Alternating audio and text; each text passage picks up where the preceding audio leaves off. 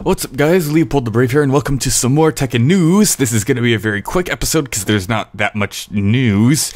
It's basically just an announcement of an announcement. Yes.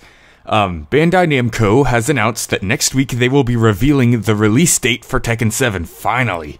I mean, I've been very patient, like these past 2 years, 2.5 years actually, because it was October 2014 when they started playtesting and all that, and summer 2014 when they actually revealed the game, so it's been like almost 3 years pretty much, but I've been very patient, and now I'm just gonna use this as my one time to say, finally, they're gonna give us something big.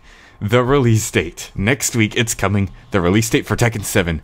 There have been all kinds of rumors floating around for it coming somewhere as soon as February 28th, which Namco already debunked, or discarded, or whatever, and some rumoring as late as May 28th. Both 28ths, okay. But yeah, there's been lots of rumors, like there's a March 17th rumor too, or there's... Sorry, excuse me. I've also seen like a lot of predictions of people saying it's going to be like a launch title for the Switch or something, which is really stupid in my opinion because Nintendo didn't say so. I was like, just because it can run Unreal Engine 4 doesn't mean Tekken 7's going to be on it. That would be pretty cool though. But yeah, Namco's going to be announcing the release date for Tekken 7 next week, so get hyped. Get hyped. It's finally going to come.